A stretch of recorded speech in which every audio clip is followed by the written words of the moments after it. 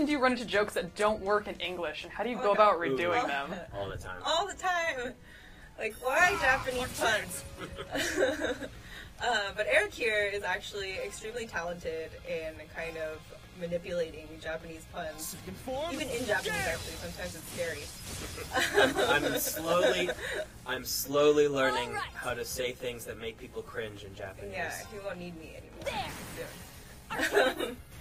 Yeah, it's Leave it to hard. me. But I think that is part of localization because it's not, and whether it's a joke or Very not, well.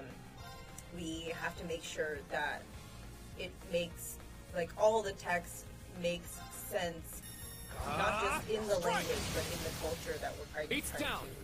convey to it. Yeah.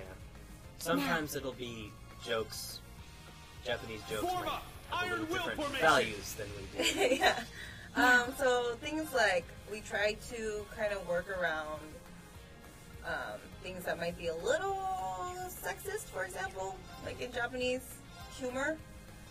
Activate fire. And with those things, we like to try to make it more culturally appropriate An for opening. our players. And that doesn't mean it has to be made less Let's funny go. either. No, not at all. We can work in something even better sometimes. Let's go.